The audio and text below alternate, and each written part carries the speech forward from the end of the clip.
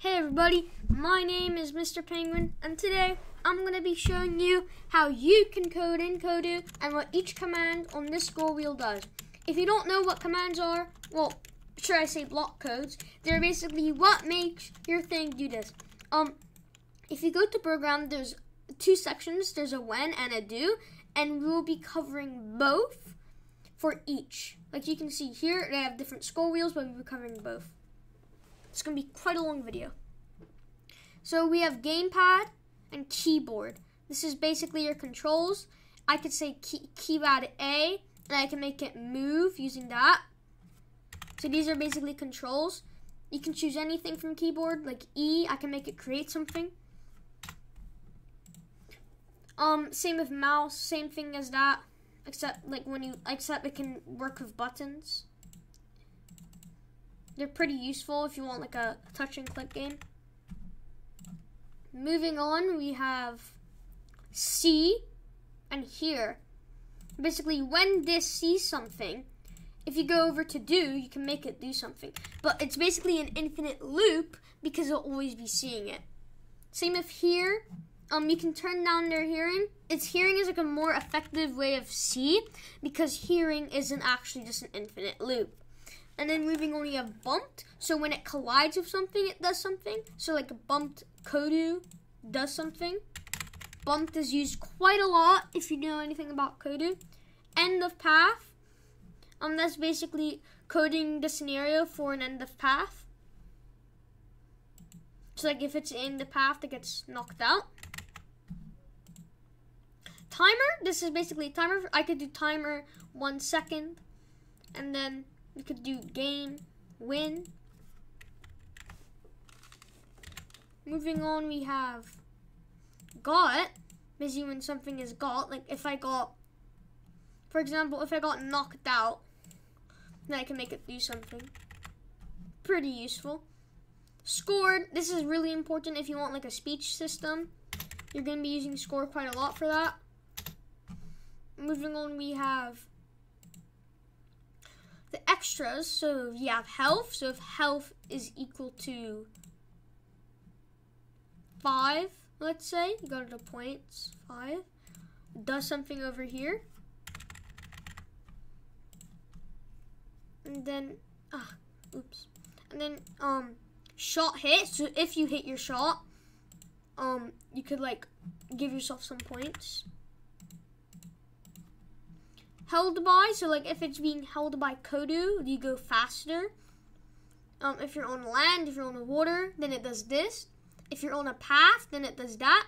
And this is basically always. So it's like C, but really is infinite. Alright, so we're done the first part. Moving on. View. What view does is it sets your camera angle. So you got follow, ignore, first person.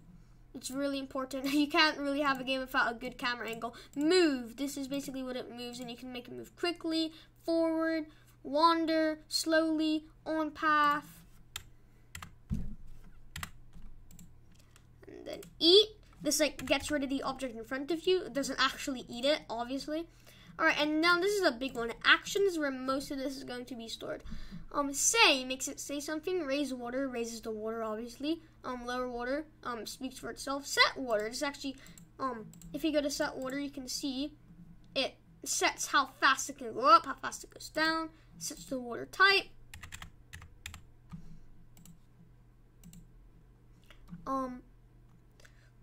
Create. This basically is a creatable.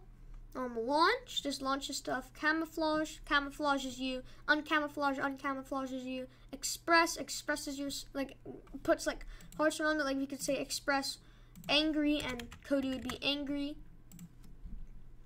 Combat, so damage, damages you, heals you, stuns you, knocks you, squashes you, booms you, vanishes you. Vanish is probably the most important one out of those. Holding, so if you want to grab something or drop something.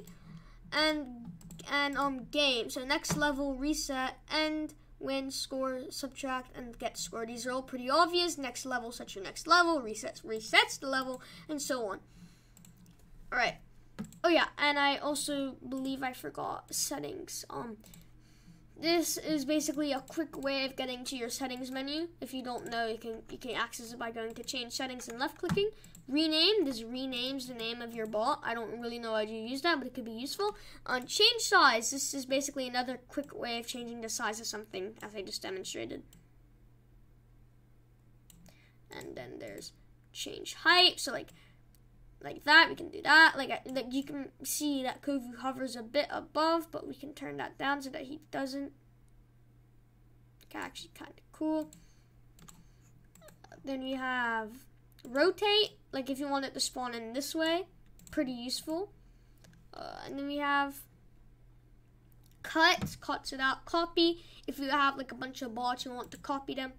And now let's move on from the bot system to the path system. So what paths is it basically adds a path like this, and you can make a bot follow this path. So if you wanted to like follow a specific path in a racing game, that's how you do it.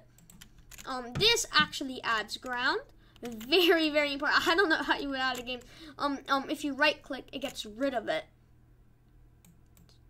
And then you have create hills.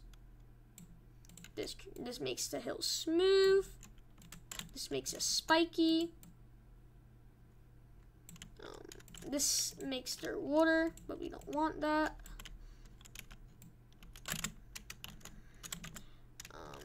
This actually clears stuff. So like if we could clear Kodu over here, and this is the world setting. So if you want your character to be able to go off, you can do glass walls.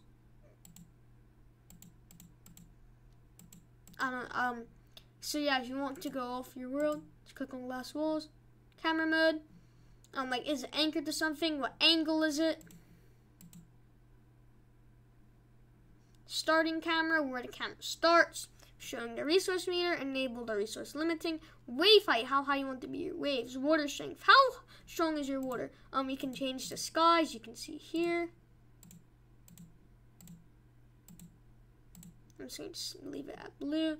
Lighting day, you can change the lighting of the actual course. Like that. Minimum breeze, how much breeze is there, and then max breeze.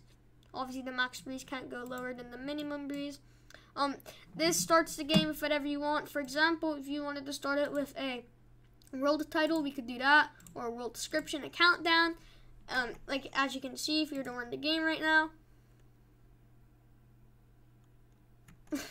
that would happen. Debugging, I think that's pretty obvious. Like, just debug your code, see what the problem is. Effects, how high is your volume, how is your music volume. Show virtual controller, and these are also very important. If you have buttons and you want them labeled to do something, like for example, if you wanted your white button to look like that, you could do that. Gray, and these are just all the colors. These are also the score visibility, so if you want it off, you could do that. If you don't want your scores being visible, these are the persistence. We won't really be using much of that. And that's basically it, really. So that's basically your full in-depth tutorial to Kodu and what everything does.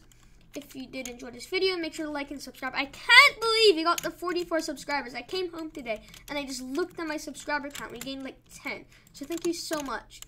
And I'll probably be uploading another Minecraft video after this, and I'll see you tomorrow with another video, or later today. Bye.